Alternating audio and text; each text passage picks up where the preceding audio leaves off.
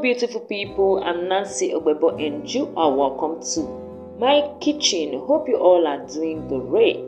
Today let's make this easy watermelon juice recipe with just few ingredients. So without further ado, let's dive right into the preparation. So I have my watermelon that's been chilling in the fridge and now it's time for usage. And I'll be peeling it. After peeling it, I'll chop it into smaller size.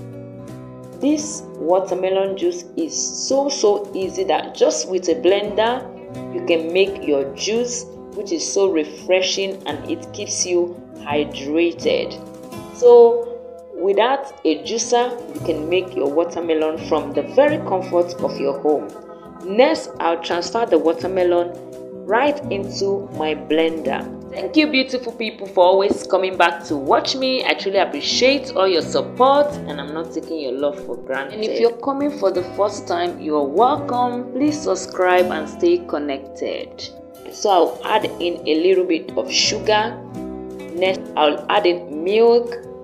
You can decide to use water. So we're going to blend this on a low speed till it is very smooth.